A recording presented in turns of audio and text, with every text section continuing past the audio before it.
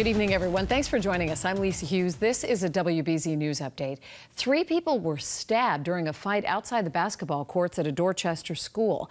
Dozens of kids took off running. 1 person was taken into custody.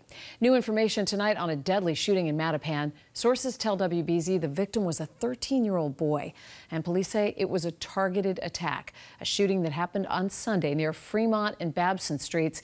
It is the 2nd homicide in the city in 2023. Work right now underway to make Gloucester High School more flood resistant. A wall will soon go up to handle flooding of up to 13 feet. Right now, crews are working to prepare the construction site along the water so that they can bring in cranes and start some pre-trenching work. You may remember back in 2018, there were dozens of cars that were damaged in a major winter storm that flooded the high school stadium parking lot.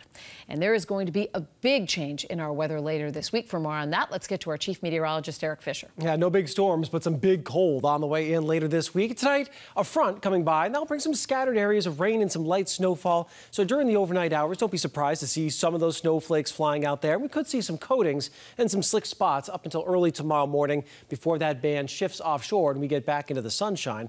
But with temperatures falling in the upper 20s to low 30s, again, watching out for some slippery areas to start the day tomorrow, especially off to the western side of Boston, less of an issue off to the south and east. Then tomorrow brings on a good amount of sunshine, high temperatures in the 30s. It'll be a breezy day. Thursday, it'll be quiet. Wednesday as well before we watch that big bowling ball of cold, and that will be arriving here on Friday, and the wind chill values are going to plummet during the day. By the evening, they are well below 0 and as cold as 20 to 40 below 0 as we start the day on Saturday. Lisa? All right, Eric, thank you, and thanks for being with us. This has been a WBZ News Update.